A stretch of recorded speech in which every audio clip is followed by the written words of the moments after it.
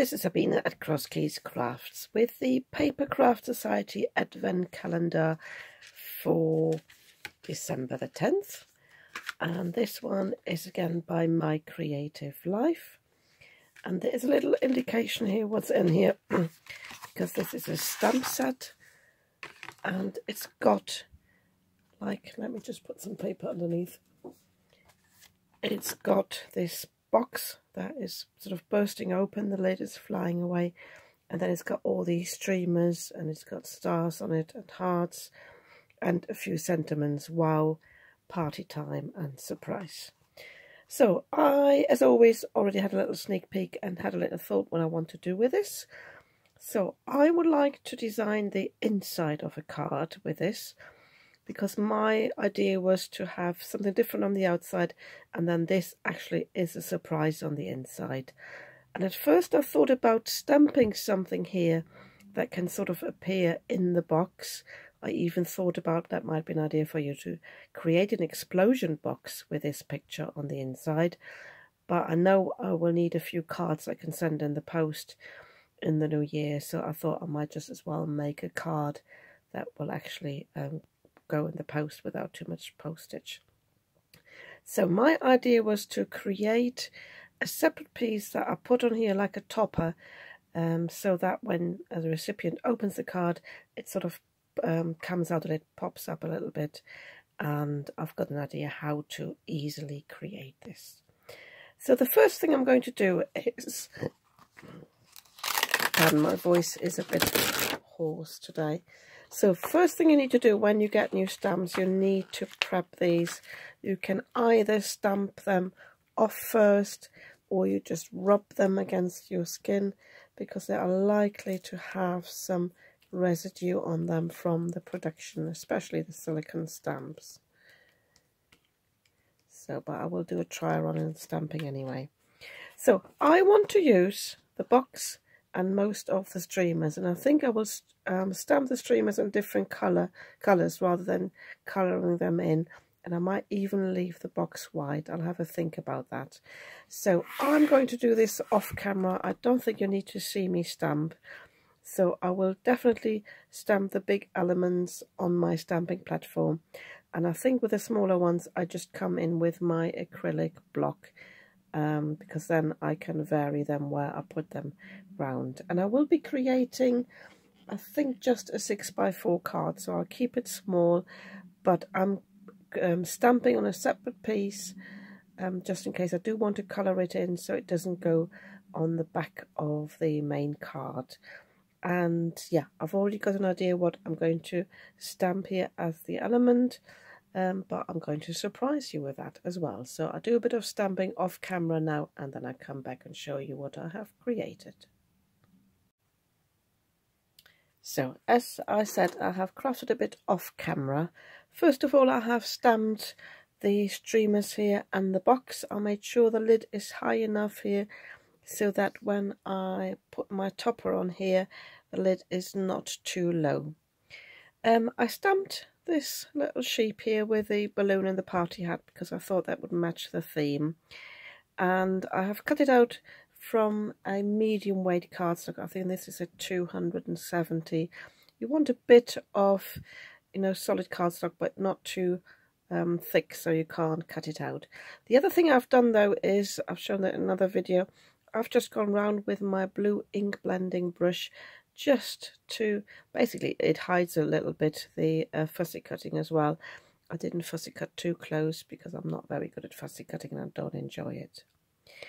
So originally my plan was to leave the pictures black and white, and I stamped all the streamers in my different VersaFine Claire colours, but then I thought it looked a bit too bland, so I actually have coloured them in with my pencils. And I've also created a topper for the front of the card. This is from the same stamp set. If it is available and I can find it, I'm going to link to it below. It says, "Heard you had a birthday," and you've got the laughing sheep here, and with them I only coloured in the ears and the tongues. I think that's enough. So I've also cut myself a card base. This is a 6x4 So I've just cut that from A4 card sheet, cut that in half, and then cut the width accordingly. And I've cut a matte layer for the front. At first I thought I use a topper like this, but it does look a bit boring. So I found this paper pad in my stash. I'm quite sure this is still available. I'm going to link to that below. It's got loads of patterned pieces, but it also got some themes here that are very good for mail cards, like beer bottles, t-shirts, got some sports. So is that the one with the sports? Oh no, it isn't, but it's got cars there, watches. So that's quite handy. I also found this one here in my stash, which is lovely for party themed cards, but at that point I'd already coloured these in, and these are more like pastel colours, so I didn't want to use them for this card. But if you've got something like this, just colour these in accordingly, and then they will match nicely as well. So what I'm going to do now is I'm going to quickly glue all these down. I'm doing this off camera again. I'm going to glue this on the inside, and then I'll show you how we create the pop-up bit from just 2 strips of cardstock. This popper mechanism is really easy to make. So I've got 2 strips here. They should be the same width, but it was a bit tricky to cut. You don't need them this long. I just happen to have this on my desk. So ideally you've got them the same width. And all you need to do is pop a bit of either quick wrap glue, or you could use some tape here, and just stick these together like this at an angle. The right angle, I should say. So press them together so they are definitely adhered properly. And then what you need to do is you need to fold these over.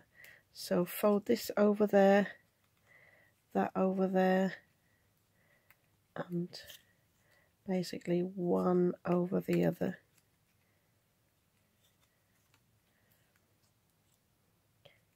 I'm using, I think this is a 230 GSM, so you want it thin enough to fold nicely, but thick enough to hold a bit of weight. And what you create is this sort of popper.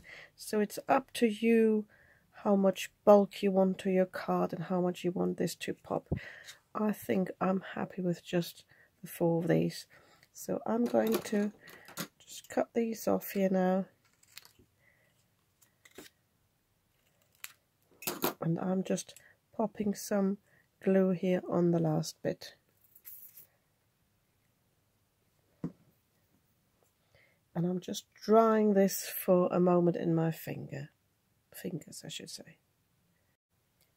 When this has dried, I can just pop some glue on here and stick it onto the sheep. Again, pressing it down, making sure it's adhered properly. Because it's quick grab glue, it does work quite quickly. But the last thing you want is for it to shift. And then I can put some glue on this bit here, and I can glue this down where I want it, which is sort of the foot, I think, half still in the box.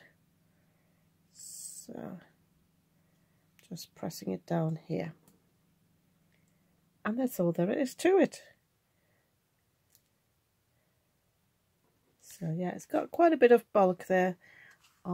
Might have second thoughts about sending this in the post, but when the recipient opens it, basically pops out a little bit.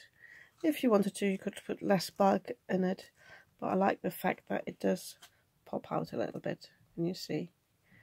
Yeah, and I think that's a good use of the stamp set today.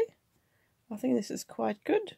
I enjoyed that, and I'm glad I found in my stash some matching stamps that I have admittedly never used before. I bought them about 2 years ago, so yeah, I think that makes a lovely card.